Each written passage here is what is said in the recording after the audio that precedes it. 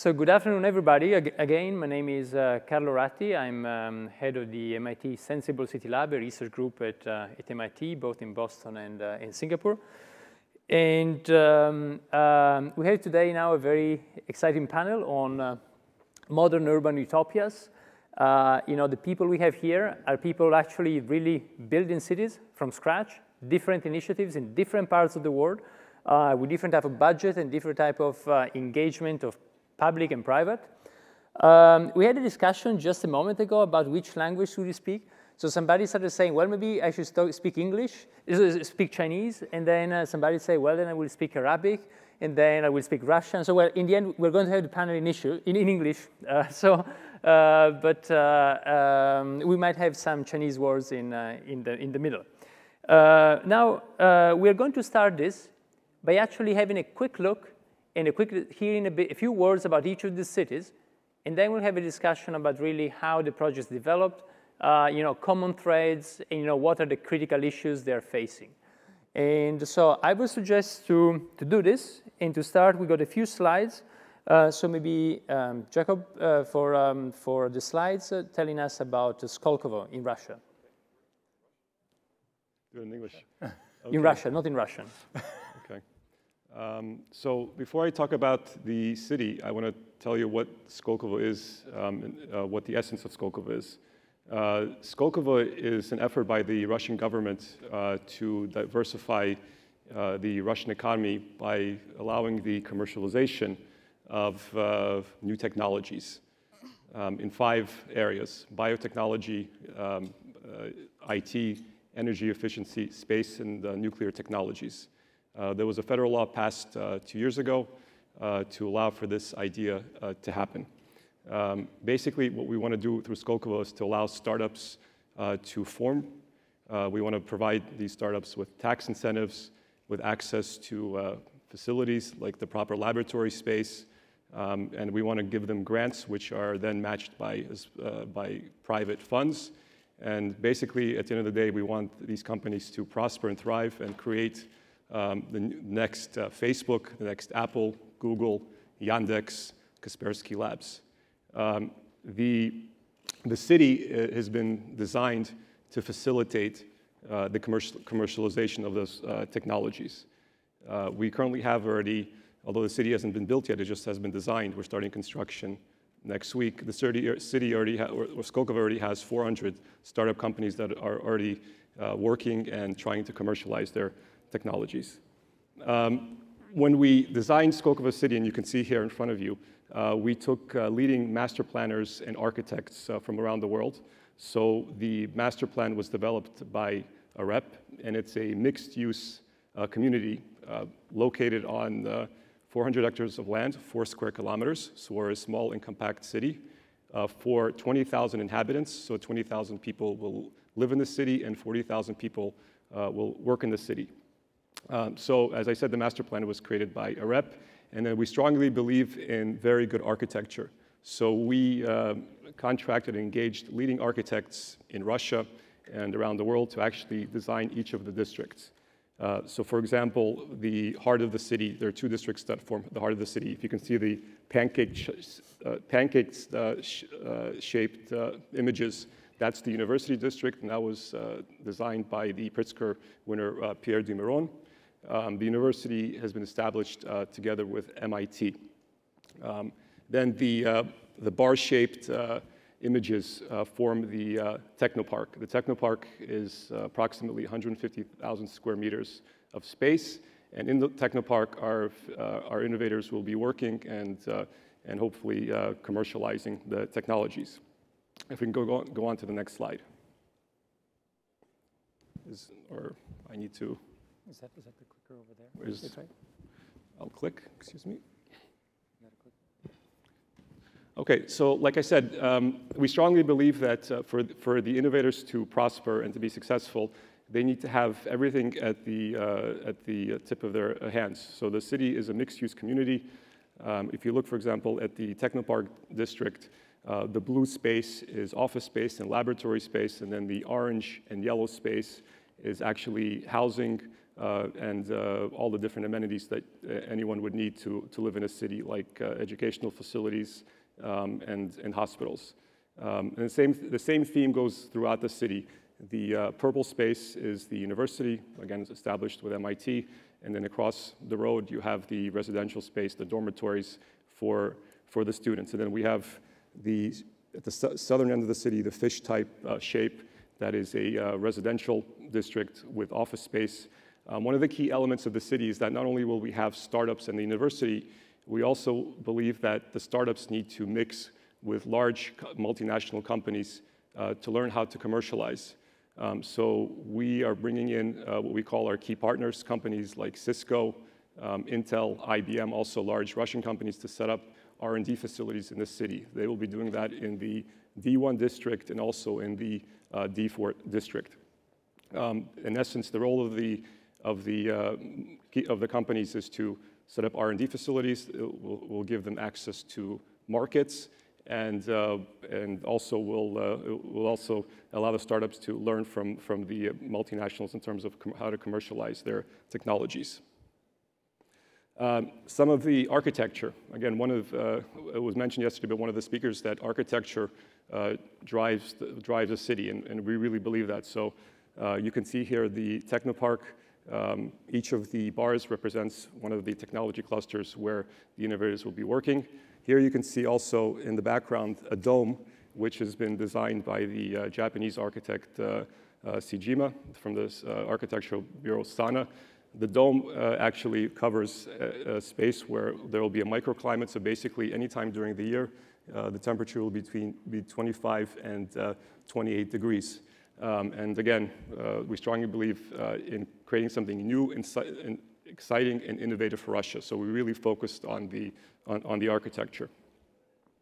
Just another image of the Technopark space. Again, it's an open city. There are no gates, and again, as many people coming in as possible, mixing and sharing ideas. Here, you see here a lot of green space. Half of the city actually will be parkland. We really believe in green spaces, open spaces where people can walk around, think about their ideas, and create. And here you can see the low-rise residential. The community will not have anything higher than 5 floors. It's a low-rise development. This is the university designed by Pierre Dimiron, and Professor Crowley, who is from MIT, is heading the university. And this is going to be a postgraduate university with 1,200 students. And the idea here is that if you look at, for example, the Silicon Valley model, or the model they have in Israel, in Silicon Valley, they have very two strong universities, Berkeley and Stanford. The folks there complete their studies and go across the road and start innovation. The same model goes for Israel. And here we believe the same model applies. Once you develop your science, go across the road and start commercializing. We want to have a smart and connected city. So over the last year, together with Cisco, we've been developing the smart and connected concept, which essentially means that through a very strong and robust ICT network, we want to deliver services, both regulated and non-regulated services, to the end user or to the company, which is located in Skolkovo, through a virtual service provider, which means essentially that the virtual service provider, which is a company, delivers all the services to the citizen. The citizen doesn't have to have numerous bills and numerous focal points to receiving those services. So if you want to receive something like telephone services, video services, or educational health services, you'll be able, through this open exchange network, receive all the services, and at the end of the month, you'll have a bill, one bill with all the services. So these are some of the key elements of Skolkovo. Carlo, back to you. Yeah. Okay. Well, thanks a lot, and thanks for this presentation on Russia. And from Russia, we'll now, I would suggest we move. There's a lot of similarity with KSA, with Saudi Arabia, the kingdom, and with King Abdullah economic city. So it would be great to hear more about actually what is happening there, and the similarities in the sense that both economies are actually economies relying heavily on oil that are trying to develop a city in order to develop new IP and new business model, new economies, new companies, new startups. So to you, Fahd. Thank you. Well, I want to tell you first about a very interesting experience I've had today. So first of all, they tell me I have to talk about urban utopia. Can you imagine the crushing pressure you feel from being responsible for building the urban utopia? So that was the first challenge. The second challenge, everybody has slides and I don't. And I didn't know I could use slides because it would have been relieved a lot of this crushing pressure. The third, they said I can't speak in Arabic. So in the spirit of the Arab Spring, I'm going to actually speak in Arabic. Just kidding. So I'll really make it brief. King Abdullah Economic City is being built on the western side of the country. It's being built for 2 million people. The size physically is about the size of Washington, D.C. It has a port, it has an industrial zone, and the residential and service components that like any other city would have. Now, it's an innovative public-private partnership, if you will. The government has not put in any money in the equity base of the project. We actually created the company, we assembled the land, we bought it, and guess what? Publicly listed it on day one with all of the infrastructure investments that you have to make.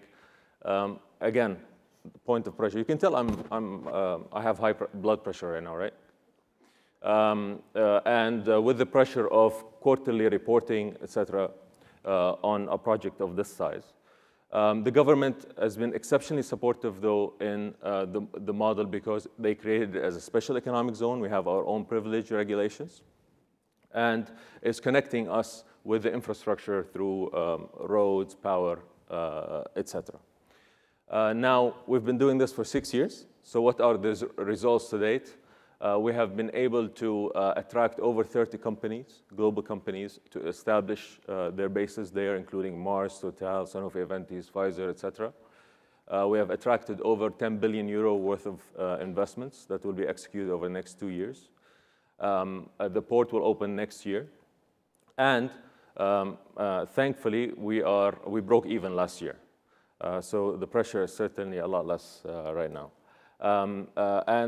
We have already started getting people into the city. So the city is getting to the operational phase.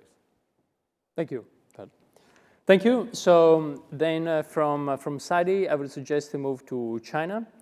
So Chen, if you'd like to share with us about your city, and I understand we have some slides coming. Yeah. Okay. As a planner, it's my pleasure to share the experience with the city manager. Normally, the planner think before the city manager. So today, I take the Suzhou Industry Park as a case. Suzhou Industry Park is a national park. It's about 20 minutes from Shanghai by the railway. And it started built from 1994. So we already finished all the projects. The area is about 80 square kilometers. And the population is about 0.7 million. So actually the purpose or the objective of this project, this Suzhou Industry Park, is to stimulate economic. This in China, this is the most competitive industry park in China. So even in the last 16 years, the economic growth, the GDP growth rate is 30% every year. So it creates a lot of job opportunities, and it brings the economic growth, especially to mobilize foreign investment. In this area, about 86 foreign companies have the branch in this area. And the second thing is, in the beginning, we built this area because of to increase economic growth. But now, actually, it changed to a new city.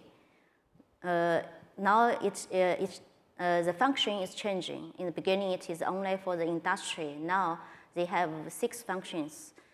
There are high-tech industry zone and commercial zone, education zone, ecotourism zone, boundary zone, and the science zone. So I should say this area is more livable.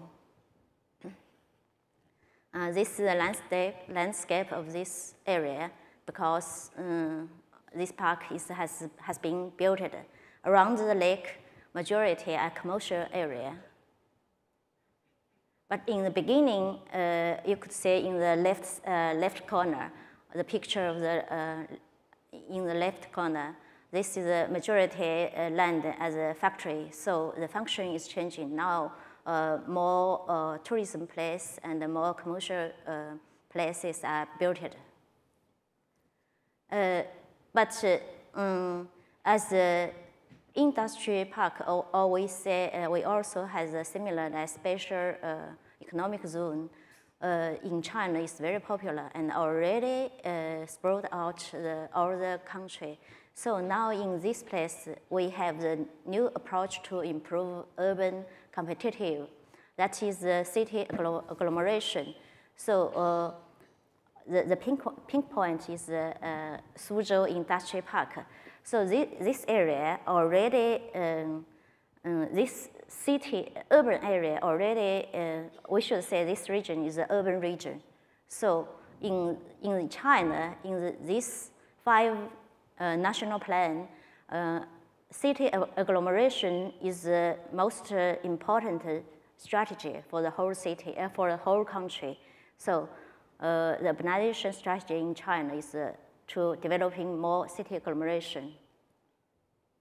So we are going to build this city agglomeration, and this will be the national strategy. We call the Sunan city agglomeration. And it's including 12 cities, and around the people is 28 million people. This big area we connected by the railway and the expressway, and we try to make them transit more freely. So we have three methods to approach this to make it happen. And one is make the transportation is more convenient. For example, like a light railway and public transportation in this region, and connect the 12 cities by the expressway. And the second aspect is we try to make all the facilities to build together and share together, and the investment from the different cities. And the third service is the function. We have some kind of distribution in the different cities. So make the whole region to be the most competitive. We say in China, we say we would like to let this region to have the most international competitive. So this is the case from China. Thank you. Thank you, Chen. And so just to finish our introduction about the cases, Scott, I'd like to ask you to present Lavasa and what you're doing in India and your exciting case study. Thank you very much. Lavasa is about 100 square kilometers in size and is about 200 kilometers southeast of Mumbai, near what is, I believe, the most productive economic corridor in India, the Pune-Mumbai corridor. It is built in different phases. Each town has its own new urbanism-based town center, and the understanding the project, I think, needs to be understood in the context of the national environment. Yesterday morning, the chairman of Hindustan Construction Corporation, which is the parent company of Lavasa Corporation, spoke a little bit about that, about the unprecedented change of rural Indians to urban Indians, 300 to 350 million people between now and 2050, moving into urban centers that are already unable to handle them because of congestion and inadequate infrastructure and so forth. And so what Lavasa is a commercial response to that very real demographic need, and is offered up at a time when the size of the Indian middle class is growing and they have a disposable income to buy this kind of a product. So it has to be understood in that context. In fact, depending on who you read, there is a need for, this really shows the size of the numbers in India. 200 to 300, even 500 new cities of 300 to 500,000 population in size needed in order to divert a significant amount of this rural to urban migration away from the cities. And so what Lavasa is a response to that, and one of several models that we think should be built as a way of demonstrating that here's a different model for doing that. Now, apart from issues of poor local governance in India, one of the biggest impediments to building new cities is that the money necessary for the infrastructure is in the trillions of dollars. And that's simply not available from the state and center government. And so one of the things that's a little bit different, significantly different about Lavasa, is that to a certain extent, like King Abdullah Economic City, there's no government money in the project. The government has given us permission. They've given us the enabling legislation. We have the government's permission. We do not have the government's support. And so all of the money for the project comes from the parent corporation, from equity, from bank loans, from sales to customers, and so forth. This is a picture of the master plan that covers about 100 square kilometers. And it's the actual master planning, which was done by a US-based city planner, HOK, based out of St. Louis, has actually given about 55% of this total area to master planning. The first phase, which is on the north side of the reservoir, about smack dab in the middle, is called Dasve. We're about 1.5 years away from having that one completely built out. All the pictures that you will see here are pictures of the actual Dasve and other parts of Lavasa. So we operate not as a city under Indian law with a statutory form, but as what the state law calls a special planning authority, which gives us the authority to adopt a master plan, to adopt and enforce development control regulations which go along with the master plan, and to provide various services during the development period. But we are not a city under Indian law. And so one of our challenges going forward from here is to come up with a statutory governance form that not only is democratic, which it has to be in India, but which also provides for the protection of a large amount of public-private partnership. Because there's no government money in it, part of the business plan is that the money for the project, for its long-term financial sustainability, really comes from, well, 3 pots, if you will. The first is the traditional sale of real estate. The second is to calve off the city services function, and they can raise monies from traditional fee for services and charges in lieu of taxes, which we're allowed to do, as well as annuities paid back to the parent corporation in place of the bond and interest payment that I would otherwise have to make if I was building a city with traditional bonds. And the third source of money, which is really, I think, the more creative part of the business plan, is that Lavasa Corporation has invested to date in more than 40 joint ventures with niche companies in how to do industrial laundries or hotels or lakeshore or marinas or infrastructure, power systems, who will invest in those And then as the real estate revenues would naturally decline 15 to 20 years into the project, they can be replaced by mature operating revenues in these joint ventures. So that's the business plan. You can see that we have parts of the infrastructure already built and parts of it master planned in four different phases. We came into an area that was relatively remote, which meant that at Lavasa's expense, we had to build not only the power grid, but also its interconnection into the Indian grid. We had to build 54 kilometers of roadway to Pune, the nearest Tier 1 city. The indigenous population in an area of only 100 square kilometers was relatively sparse, about 3,000 villagers. But to make sure that we have a strong commitment to raising their quality of life, we've rebuilt their villages, their infrastructure, and in the case of this photograph, have built a school that provides English immersion education to students who would otherwise not have access to that kind of education. Finally, I mentioned that each of the phases, and the project is being built in phases so that we can build the infrastructure first and then build the buildings after it, rather than have to tear up buildings to put the infrastructure in. Each of the phases has its own town center, incorporating concepts of new urbanism. Now, new urbanism is not new to India. In fact, it started in North America. But about 80% of the population and the density in each one of these phases is within about a 15-minute walk of the things that you would normally need in the course of daily life. And so it's certainly our objective to discourage the use of private automobiles as often as we can. Thanks.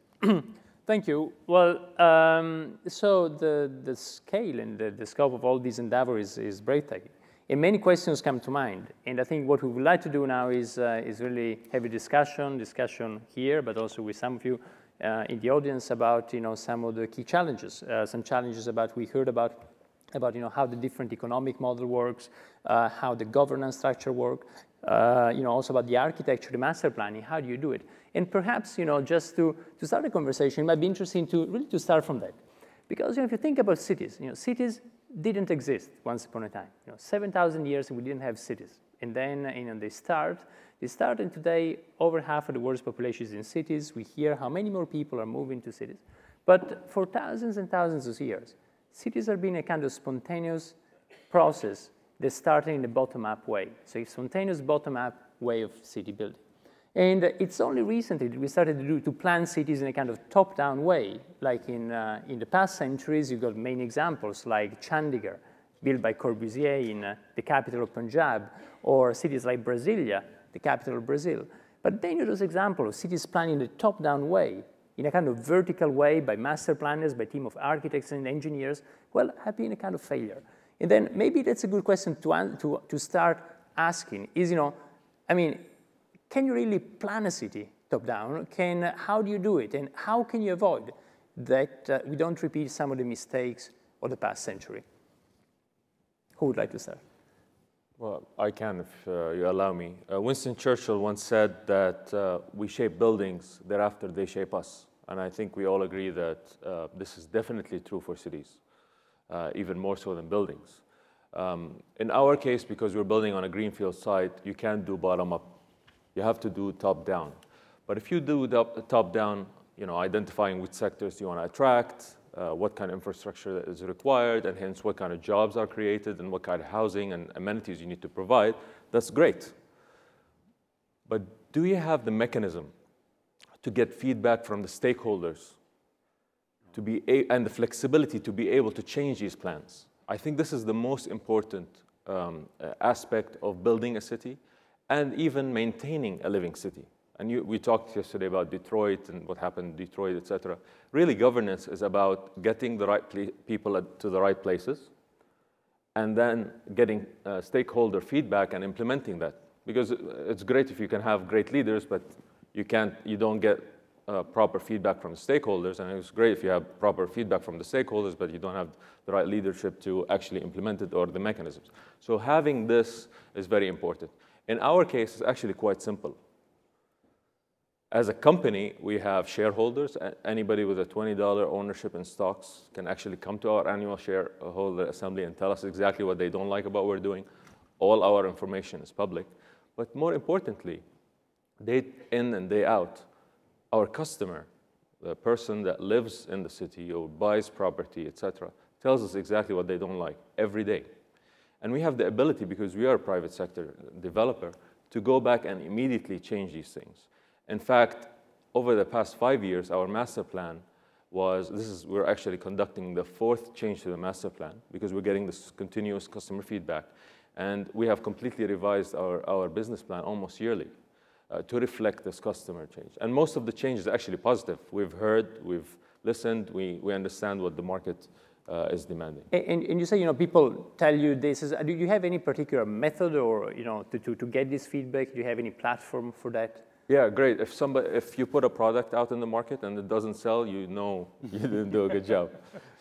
So from that perspective, it's very quick. So how can you tell if your city is selling? So I mean, how do you get that feedback from the customers? You get it directly in the market. You go to, you can ask your customers, obviously, but the idea, if the customer is buying like any other product, I mean, the city at the end of the day is a group of products, right? It's a group of products and a place where people get together to use these products. And we know that our industrial offering is fantastic because all of the major industries are moving in. We know that some of our housing is not so good because it's not being sold. We know from the people that are living here that they have challenges. So we're forced to listen. You don't need to wait for an election for the next mayor to, this is continuous, constant kind of feedback that comes along. And as a result, you're forced to change it, which I think it's quite positive. Yeah, that's interesting. Even if sometimes not all interests are aligned, somebody might invest and actually give feedback. It's not the same person who might live there or work there. But I'm curious, for instance, in a case like Scot, in your case, where actually you're just starting now to bring people there, how is this process implemented of feedback? Well, I think in Lavasa's case, our answer is similar to Fahad's, but with an Indian twist. I mean, we're starting with a green grass site as well, so there is no bottom really to govern from. We have to do the master plan in a top-down way. And actually, in India, local land use is very top-down. In fact, we're trying to sort of reverse that just a little bit. A small change to a city's land use plan requires approval at the state level, which is why one of the innovations that we've been able to craft is so important. The special planning authority that we have actually gives more autonomy to the Lavasa Special Planning Authority to make those kinds of decisions than is even given to other cities in the state of Maharashtra to make minor changes, as long as we don't go outside the basic boundaries of the development ratio or the height and certain other requirements, then we're allowed to make those kinds of decisions. That autonomy given to us has actually fairly recently become fairly controversial because it's not perceived as democratic. And so from the very beginning, I believe we've been thinking about ways that as the city becomes more populated, how are we going to make sure that the bottom-up aspect is taken care of? The area that Lavasa is in has 7 different panchayat, they're called, but it's the village council boards that are the lowest level of local government in India. And so we have a village committee that sort of meets with representatives of those 7 panchayats on a nearly monthly basis, so that we're giving all the same information. Our committee doesn't have any legal standing, but it's a way of making sure that we maintain a dialogue, that we're saying the same thing to all 7 of the panchayats. In India, because of the poor quality of local government services, almost everybody lives in a housing society. Even in the slums of Mumbai, people have housing societies to provide for services in solid waste and security and recreation and other things that the local government might not provide. In Lavasa, we don't have housing societies, but what we know, we'll have to have a dialogue with the same groups of people in different regions, in different buildings, in different neighborhoods to make sure that their needs are being met.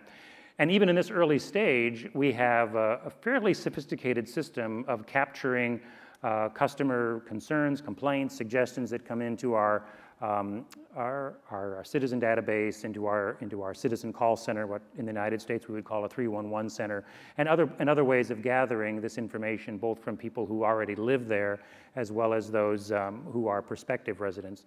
So that in the aggregate, these different ways of making sure that we have an informal conversation and dialogue can be slowly progressed into more institutionalized ways that'll become the local government. Yeah.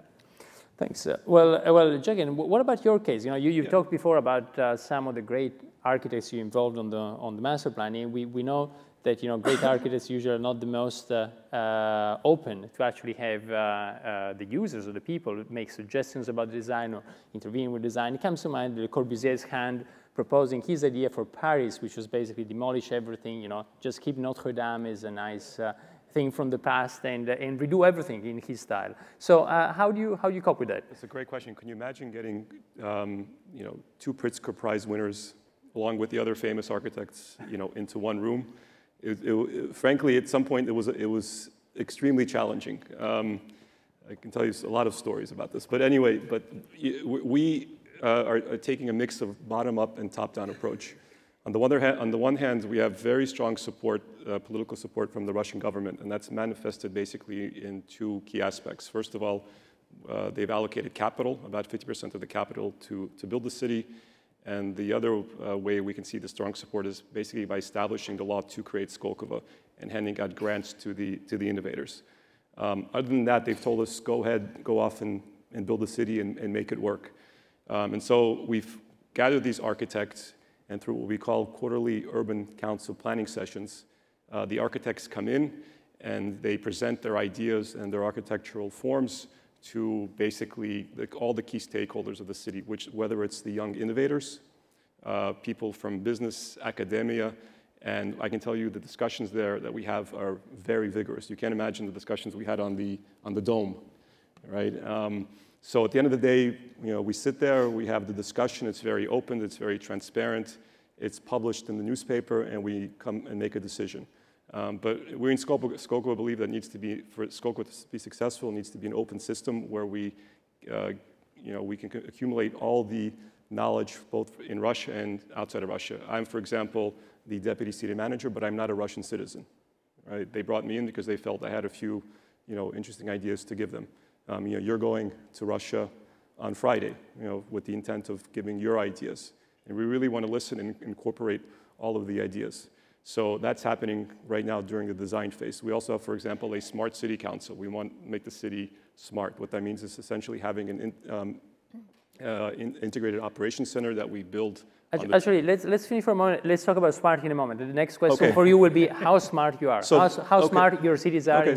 So we're using really trying to get all the inputs and using the top and bottom. But just to finish on this point, I want to ask Chen, maybe from your point of view, because your model is still different about how you're managing the developments and how you're master planning. So could you share it with us? Okay. Actually, in China case, I think it's very easier to make the plan from the top to down, because in China there are very strong governance from top to down. And another thing is land property belong to the government. So for us, I should say in the past 30 years, all the plan is from the top to down.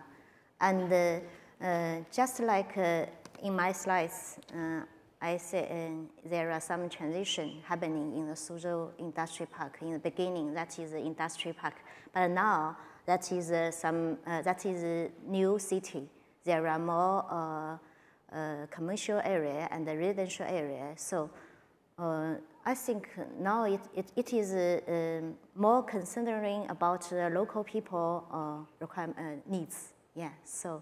I think in China, this is easy to make it. But I think the problem during the process is because the rural area is still, that is a very large number in China. So we develop the new cities, the most serious problem is to relocate some village people. So this is sometimes it happens some problem, but we try to resolve it. Has there been any kind of bottom-up way to try to, instead of relocating people, to try to involve them and make them part of the city? In the different places, there are different ways, because in Suzhou case, it is easy to make because they get a lot of revenue from the land selling. So they can let village people get benefits. So they would like to move to the new places. But in some places, maybe it is hard. But the government can give some job opportunities to the village people. So at least now in China, we make it, yeah. Well, thank you. Thank you for sharing. So different ways of looking at things in a bottom-up, top-down way, and and probably as we also have seen over the past few years, how bottom-up technology changed a lot of things, from the Occupy movement to the Arab Spring. And there's a big question there in planning is about how all of this could actually bring us back to a way of city making that actually is much more similar to the way humanity did city building for thousands of years. But this then from the technologies, then there's a good transition to what Jack already just mentioned before, which is the next question. And we heard a lot about it over the past couple of days, how cities are changing, and are changing very fast because of the new technological environment. So the way, all of this idea that you can call under label smart cities, but basically the fact that they are becoming more responsive, more optimized, more sustainable and efficient because of this, and hopefully also more human. So from this point of view, I'd like to ask you, yes, the question, how smart are you, is your city? Carlo, I have to tell you that I've never really liked this question because asking how smart your city is implies that if you don't do certain things, then you're dumb.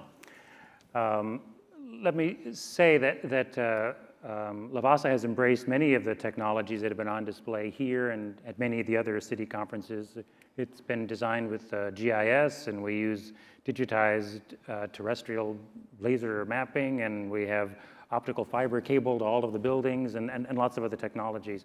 But ultimately, whether it's smart, I don't think is there a lot of technology there. I think it really has to be, does it help us provide services better, faster, cheaper? Which I think is another way of asking, is it sustainable? Not just environmentally sustainable, but also socially and financially sustainable. And so if it is scoring well as a sustainable place, and is meeting some criteria which we're still having trouble getting our arms around, something that brings all three of those elements of community sustainability together in a measurable way, then we're all over it. Sometimes that's a technology solution. Sometimes it's not a technology solution. But if it makes it better, faster, cheaper, that's what I'm all about. And particularly given the market that we're in, in India, where we have where we're trying to replicate a model that isn't somehow a picture of a sci-fi city, but one that can meet a market need and as well as a price point. I think that's a better way to look at whether or not it's a smart city. So yes, I think we're a smart city, but I want to redefine the starting point. But you believe that actually we are at a point where there's a kind of almost it's a kind of leapfrogging moment when actually the things are changing and technology can help us provide many services in a faster, cheaper way, or better, cheaper way. Absolutely. No, I agree completely, and we embrace, as many of the other cities represented here do, some of the technologies that have made it possible to provide services in a much cheaper way. I just take a little bit of exception to the notion that smart has to mean it's a technology solution, and so. The question was phrased that way also to provoke this. But from this point of view, one additional point. So from the point of view of new technologies, what are the aspects you think that are most exciting as a beginning? Is it about traffic? Is it about energy consumption? Is it about what is it? The most exciting applications that I guess give me a buzz are the ones where we can get multiple uses out of it. That maybe it's gathered for one purpose, but it also has information for our security personnel, or we have smart meters, but the data we get from smart meters can be used for a lot of other things besides just our water and sewer utility. And I think that's the real joy of working with some of this technology. Thanks. And Jack? I mean, I can add, the city, I completely agree with you, Scott. I mean, there are two key elements that make a city smart. And the first major element before the technology is efficient social interaction. One of the problems we have in Russia, it typically takes about 1.5 to 2 years to get a construction permit. In Skolkovo, it takes us approximately 30 to 60 days, right?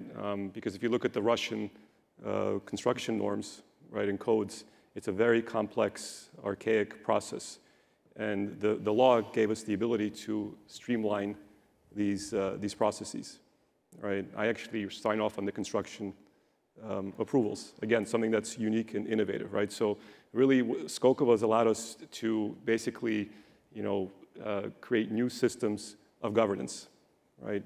Right now, we haven't built the city yet, but in terms of designing the city and entitling the city, right? That's the first step. How do you create efficient and productive social interaction? So we feel like having a mixed-use community, right? One of the bigger problems we have in Moscow is that the traffic jams are just horrendous, right? And that creates a lot of drag on the local economy. So if everyone is in the city and they have all the amenities, that already is the essence of a smart city.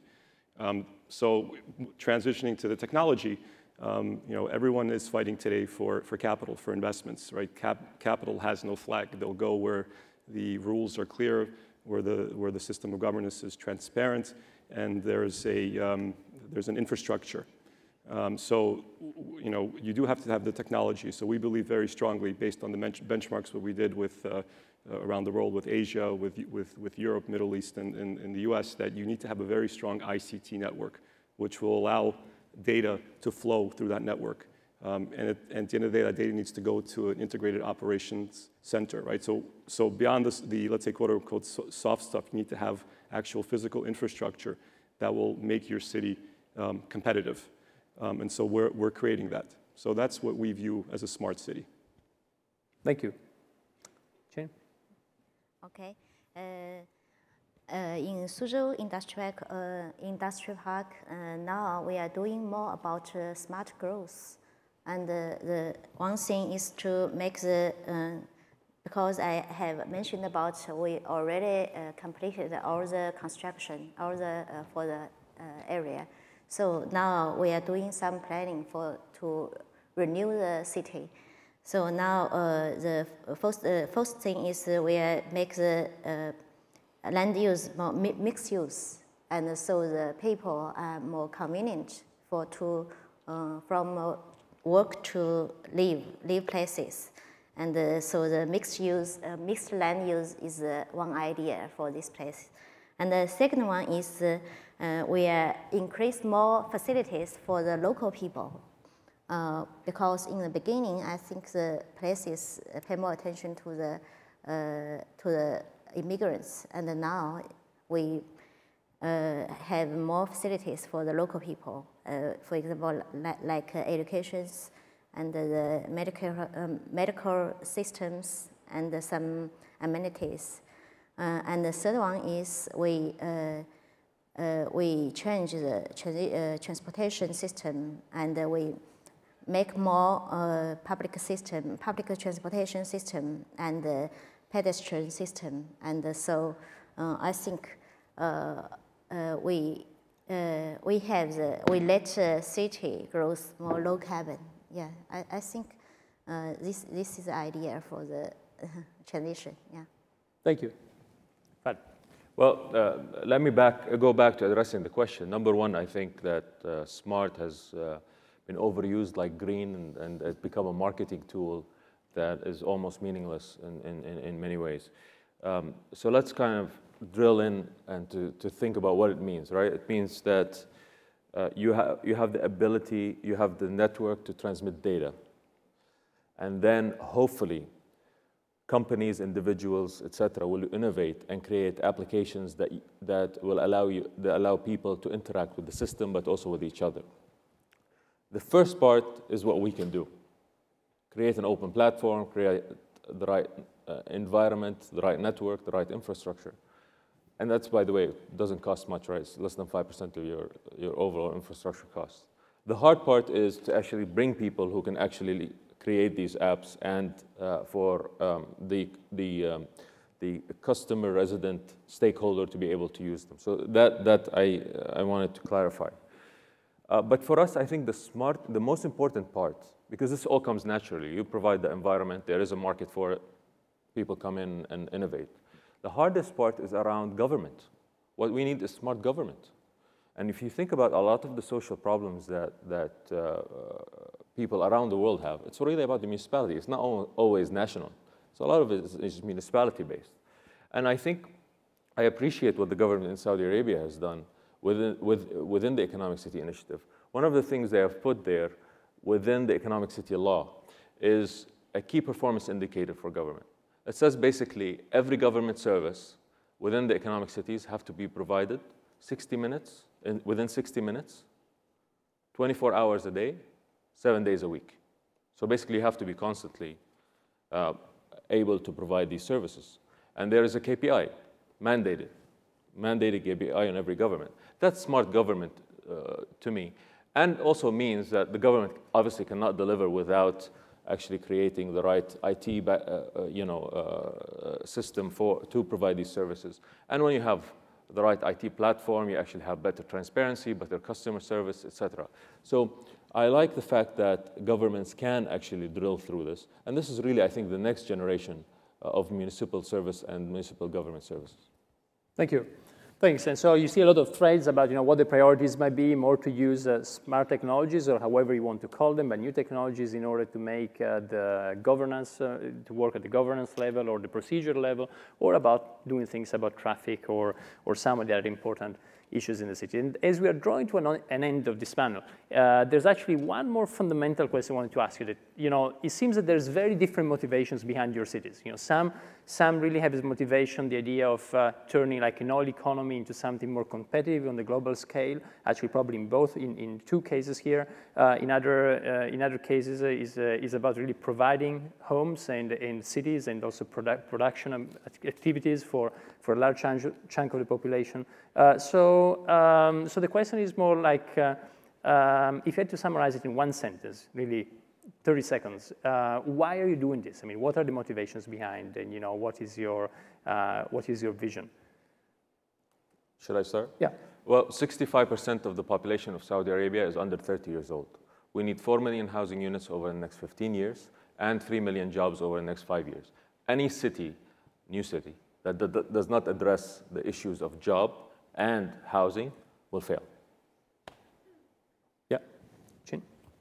Okay, I think in China, because we have a big population and we need to create the job opportunity and stimulate the economic growth.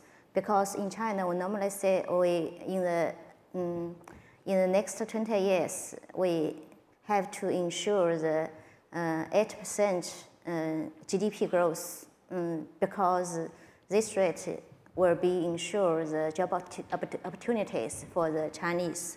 So I think this is the most important reason for us.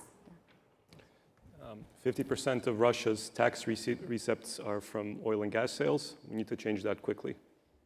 Great. I've already, I think, partly answered your question. India needs a different way of housing its urban population. If there really are to be several hundred cities built, and this can be a model that can be replicated several times over, that could take 30 to 35% of that migration, which certainly is a significant diversion from existing urban cities in India. So that's the model we're trying to create. Thanks. And so now as we're wrapping up, so in the spirit of bottom-up open source type of participatory thing, I think we'd like to take a few questions from the floor. I think there's one here in the third row, and there's one down there later. and the third one there. I think we probably can have 3 or 4, quite quick. If you can just, pose your question as concisely as possible, and we'll also answer as concisely. Angus Gavin, Urban Development Director for Solidaire in Beirut. I'm fascinated by the challenge in China. It's quite extraordinary. But I'm worried about an issue which Carlo raised, is basically, and something that concerns us, because we're involved in quite a number of large-scale urban developments and planning and building new cities. It's that we try to find a way to replicate the process, the urbanization process, which normally takes 200 or 300 years, into a period of maybe 15, 20 years.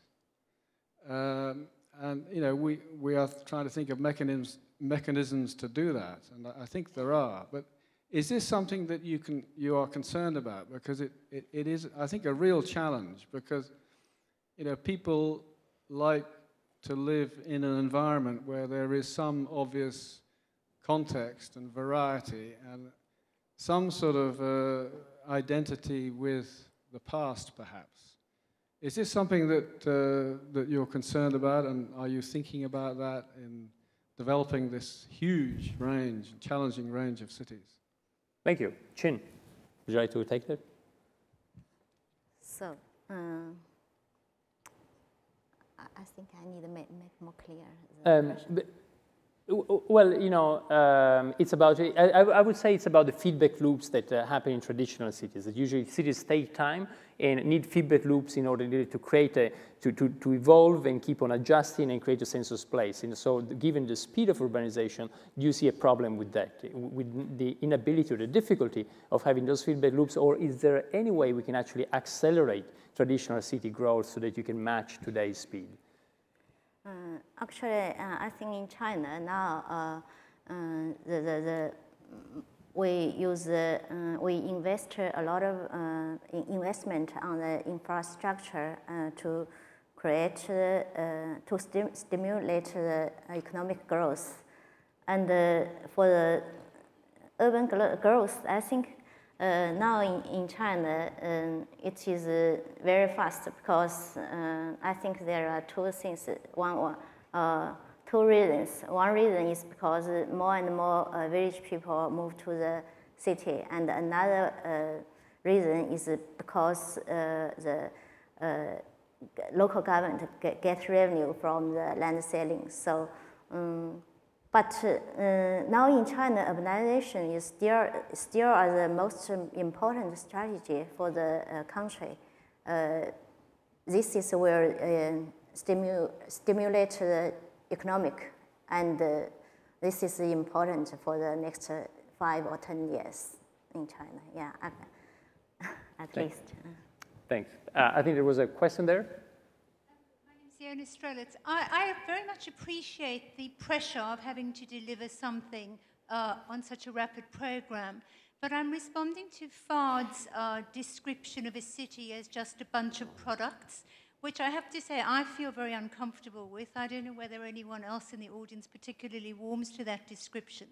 And if we think about cities that we know and love, and all of the incidental, interstitial aspects that give them enjoyment and pleasure and tacit meaning, I'm wondering if it wouldn't be productive for you to concentrate on evaluating those kinds of attributes and think about how you might be able to facilitate in the cities that you're delivering so rapidly the opportunity for people to invest their own meanings and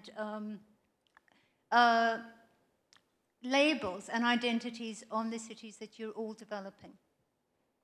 No, thank you for that, and I appreciate you giving me an opportunity to clarify. Look, when you are choosing a city, when you're choosing a place to live, you're not just choosing the apartment, the house. You're really choosing the neighborhood. You're choosing the schools. You're choosing the people that you live with, right? So when I talk about a product, I don't talk about a product that you just simply buy. There are specifications of the product, and I apologize for sort of professionalizing the romantic notion of a city and living in a city. But I have to think about it this way because at the end of the day, but the idea of, I enjoy Paris as much as anybody. I enjoy strolling down the streets and meeting people randomly and going to different restaurants, etc. But I consider that a product of Paris. So from that perspective, I see it as a product. I'd like to just add something. I mean, certainly our timelines are shorter, but we have no choice. The Russian GDP is 1.3, 1.4 trillion, right? Compared to US GDP, which is 10 times that at least. We have to catch up to the rest of the world. And so while the cycle times may be traditionally much longer, on the other hand, we have to move forward. And I can tell you there's a very creative process happening. It's very intense. It's day to day. I come to work every day. I don't know. I know the day will start. I have no idea how it will end because there is all these creative individuals from business, from real estate, from academia, from the social sciences who have been accumulated to create this city, to diversify the economy. And of course, we make mistakes, right? There are challenges, there are issues, but we have to create this because this is what our citizens demand of us in Russia. I acknowledge, as I think the last two questions really were implying, that the city is not just the sum of its parts, that we need to make sure that the city has a soul, however we may define that to be and however we experience that. But in the Asian context, in China and India, I think that the pressures are so extreme, which is not to say that we shouldn't tend to that. Let me come back to that. But people come from Mumbai all the time to our community, very interested in moving there because they are tired of spending 2.5 hours each way in congested traffic. They're tired of pollution everywhere. They're tired of their children being too sick because of air pollution.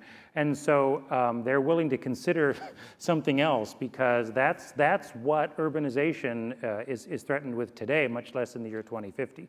Regardless of that imperative, I take the point. And because it is a point to be taken that the cities do have to have a soul, I think that those of us who are building new cities have to take deliberate actions in the development years, in those early years when, like the plaza here on Sunday afternoon, it's kind of bleak, to have, even if it's somewhat artificial, to have those activities, those special events, so that we can prime the pump and eventually the human social activity and our normal connections will eventually take over, as I'm confident that they will. And guys, I see like there's 10 hands raised, and I think this is great, but I'm hearing there are other hands telling me, please stop, because time is over. But I think that all these hands are actually showing something that I think was seems very important. I'm really told that we should. Two more questions we can do. No? Is that it? I'm happy. Okay, let's do a bottom-up way. So let's do a small Arab Spring, and then you let's can leave if you like. A few additional questions. Who should be next? I do have a microphone. All right. So the power of technology. You can start. Thank you very much. I'll try to make it very quick. My question kind of reattached to the previous question, but maybe on a more political level. You've been talking about cities run as corporations, which makes sense in the idea of service, in the idea of customers rather than citizens. And I can understand why you're going there, and probably makes sense. My question is more political. If you take France, for example, there's been this very steep change in politics just yesterday in France. We went from right to left. If I were to live in one of your cities, at what point my children's opinions, which will not be the ones who have signed the contract with you, but will be people born in that city, raised in that city, and will not have a link other than mine with your corporation, if they decide to go politically very differently from whatever was your ideas when you build the city, at which point does the conflict of interest come in? 20 years down the road? Great question. I think, Thank you. I think that, so we have to evaluate the experience that you have now in any of the cities, okay? I wasn't saying that our experience is perfect. I'm just saying it's addressing some of the questions in a more faster, maybe effective in some cases way. Today, a lot of cities have citizens that have no voice. In fact, I would argue most cities have no voice. Even if you have a voice, it's not heard, it's not implemented. There are too many stakeholders. It's really, diluted, if you will. So I'm not saying that our model is perfect and that maybe these imperfections will come in later. I'm just saying that it is another model of doing it and that it is okay for the private sector to participate. Guess what? We look at environmental sustainability probably more than any other city around the world. And we think about conservation more than about just renewable energy. We think about conservation because it makes business sense. We looked at the smart city. We look at smart security, how to make the security less intrusive but still very productive. By the way, we look at master planning for every income level because we don't want slums eventually in the city. So you have to think about cities in how effective are cities today at really addressing these concerns and whether the model that we are creating, is it better? Is it worse? How? And if there are aspects, social aspects that need to be taken care of, that we as a private sector developer might not want to or might not be the best at addressing, then the government has to step in. And here, we have a partnership with the government. So it's sort of a work in progress on what happens in 10, 15, 20 years as a city. And remember, even if we continue to own so much of the city, there are operating issues, customers pay for it, and cities are not monopolies. People move in and out of cities all the time as well. Yeah. So you have to take the question, the environment as a whole. And as we've broken the rules, so let's get 2 more questions. So one, I can see here. Can I give a short answer to that? Okay, okay, but very short. I'll try to be very short. I spent 20 years in the United States as a city manager serving elected officials who from election to election might be right or left. And so I don't really think that the question is about whether or not your children or mine will take a different political viewpoint than the companies. I think our obligation is to set up a process that'll be sustaining and a process that, quite frankly, will provide a reasonable time for the investors to get a return on their investment.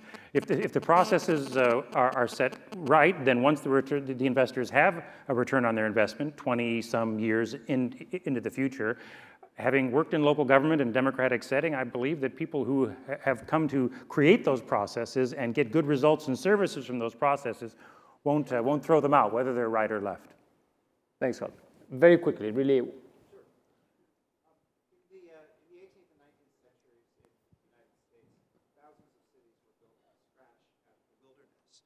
And many of them became very successful economically, culturally, intellectually, et cetera, without local design cues. China and India have a long history of urban settlement. So my question is, when building new cities in China and India, what are the cues, what are the references in terms of design that you're taking from your own nations that are being incorporated into the new cities? We haven't heard much about that. Yeah, very quickly, Chen, you want to add just one sentence? In China, we have, I should say, different references. For example, like Suzhou case, that is a national collaboration between China and Singapore. So this new city built, there are 2 reasons. One is to protect the historical area because Suzhou is a national historical city. So all the development can be moved to the new places, could move to the Suzhou Industry Park. Another reason is to mobilize more international investment. I think there are 2 reasons. And the model may be different from America. This is more similar with Singapore because we not only the infrastructure, we have cooperation with Singapore, but also we send all the city manager to the Singapore training in the first 10 years, but later the local government take over and manage it. Yeah, so thank you. The different, yeah. Thank you. Well, now looking at the faces at the door, we needed to wrap up, and I thought this couldn't be there couldn't be like a better end. With, I think, this tangible, willingness to participate and to engage in this. And I think it's probably, if you combine the last question, it's really about saying, yes, the city, it is a real estate development, it is many things, but in the end, the key thing is about this kind of mysterious bond that since thousands and thousands of years bring us together to actually live together. And, you know, because the total becomes more of the sum of the parts. And so I think that's probably what we can take away from this panel. And please join me to thank all of our participants.